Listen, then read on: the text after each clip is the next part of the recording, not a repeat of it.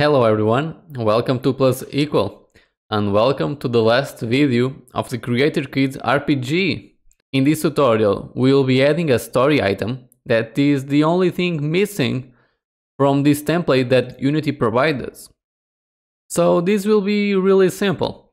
The story item that I will add is something here close to the lake.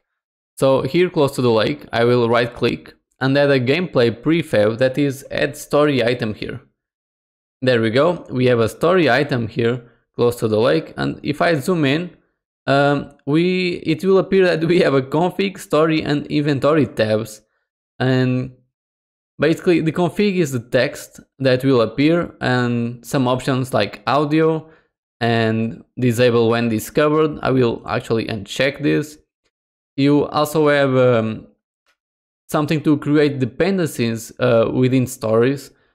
Something that I will not add here, and required inventory items, for example, to access this and so on. I will add just a simple stuff here. I will say that this lake that we have in front of us is kind of a mysterious lake. So I will say something like, this lake have a mysterious aura and 3 dots. So it actually is mysterious. So, okay, this seems about right. We can try this out if we play and go there. Let's see, let's press play and let's move our player close to the lake.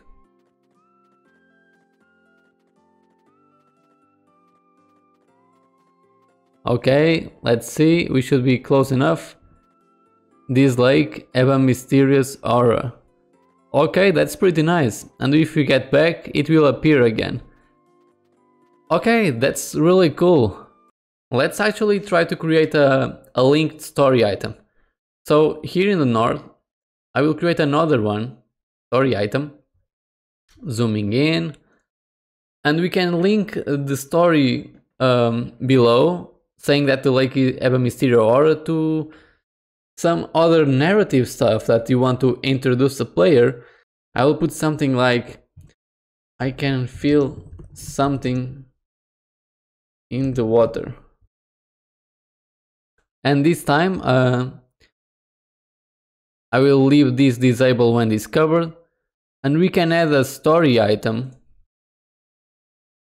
And I will put this like have a mysterious aura.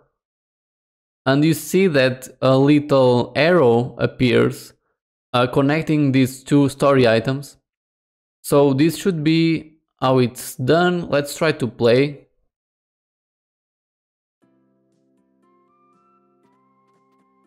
Going up we go.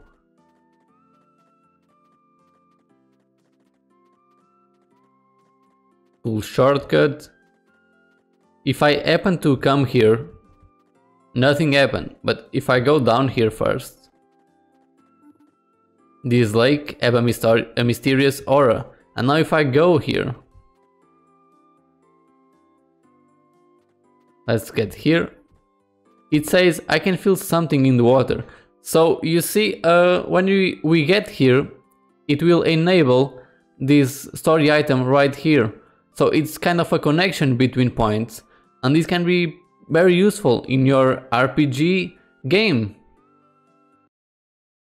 And that will be it for this series, guys. I hope you guys learn something cool, something new with this tutorial.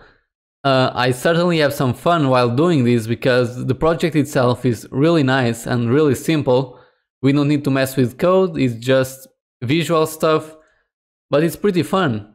So guys, I will see you in the next series. I don't know what kind of game will be next, but certainly the content will come. Thank you a lot for being awesome and so kind in the comments. Don't forget to leave a like and subscribe if you are not a subscriber yet. That's it. I will see you next time. Thank you a lot for watching. I will see you there.